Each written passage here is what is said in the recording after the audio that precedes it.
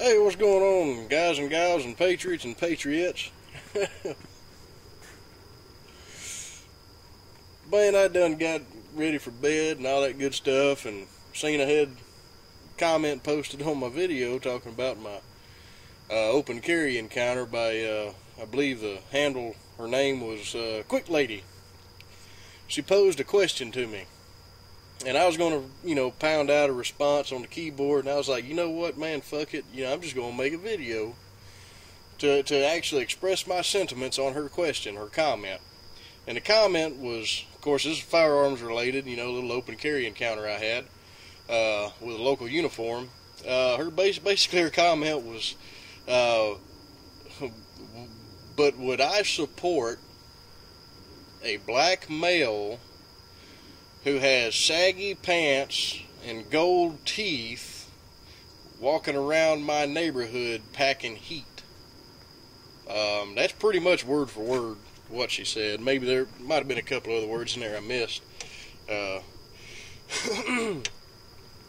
And the short answer to that is, hell, why not? He's got a right to do so, as long as he's legit.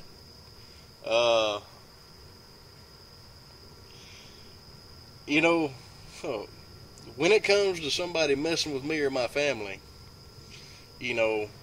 my weapon sights are colorblind. My muzzle, my barrel is colorblind as to the target it's, being fixated on. Some creep comes to jack around with me or my family or my property, and I know exactly what I can and can't do in my state as far as deadly force goes. It doesn't bother me that other folks out here are packing heat. I think everybody, within reason, should be armed. Now, are there some individuals out there who, in the loony bin, and some folks out there that don't need to be armed? I mean, sure, there could be arguments made for that.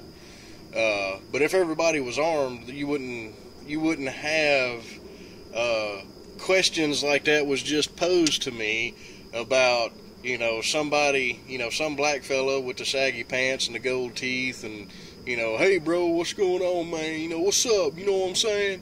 That shit doesn't matter to me. I don't care. Matter of fact, I got some southern, some south of the border folks over there. I got some more south of the border folks over there. I got some black folks down yonder. Further on down the street, there's some more black folks. And I got to tell you one thing. These folks over here, we go to the shooting range as often as we can. The little folks over there, I took them to the shooting range. We got us a nice little cluster right here of well-armed individuals who know how to fucking shoot. So, and not afraid to stand up for each other. Hello, come in. We got some folks down yonder, some more folks down yonder, that, well, they wouldn't, they probably wouldn't contribute to that, but you know what? They're still part of my neighborhood. This is still, my fucking street out here, and, it doesn't matter. I know my limits of what I can and can't do, and if somebody over there and say a house yonder, if there's some shit going down over there, and it's a felony in progress, and someone's life is in danger, I can blow that scumbag's brains all over the fucking house. Okay? That's the way we can do shit here where I'm at. I don't know about you folks. I know some of you other folks out there live, and, well, yeah, you guys know what I'm saying. But, over here in this nice little area where I'm at, we got folks that are armed and know how, and definitely know how to deploy their weaponry very effectively. Oh, well, redneck, what if you're not home? There's other folks in my household that can shoot, and can shoot extremely well. And you know what?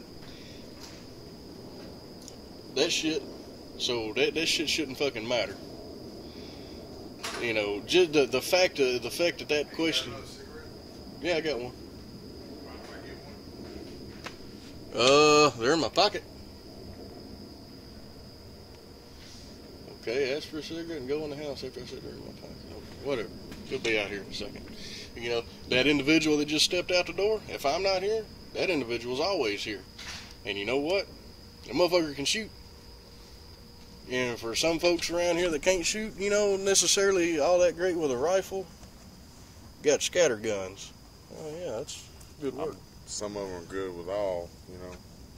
Oh yeah, so check it out. I posted a video talking about my open carry encounter, and I had some old gal called Quicklady ask me a question: if I would support a black fella, if I would support a black guy's rights.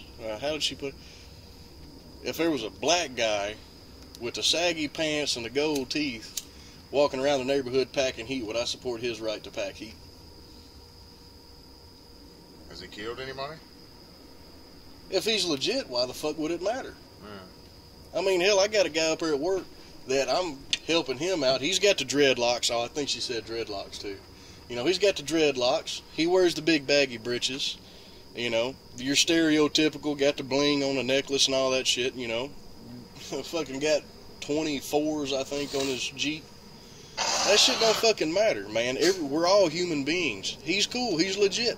Friendly with him. Hell, I'd even invite him over to the beer, but he's, you know, he's more or less wrapped up in making money and at work and chasing some tail, you know.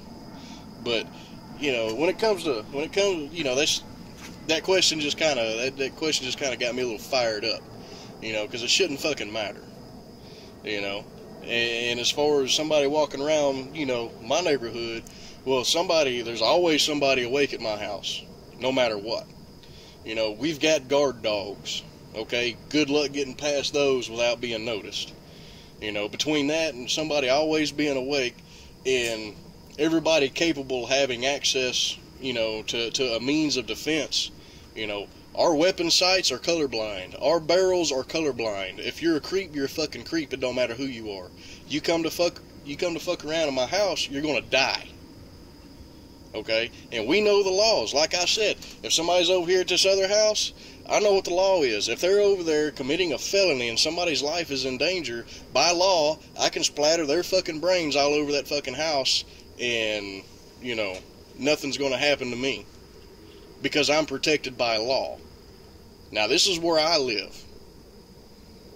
So, I don't know, all those expletives, I'm pretty sure y'all see that got me a little fired up. When I get fired up, sometimes, kind of, you know, my verbiage isn't, it tends to be kind of colorful.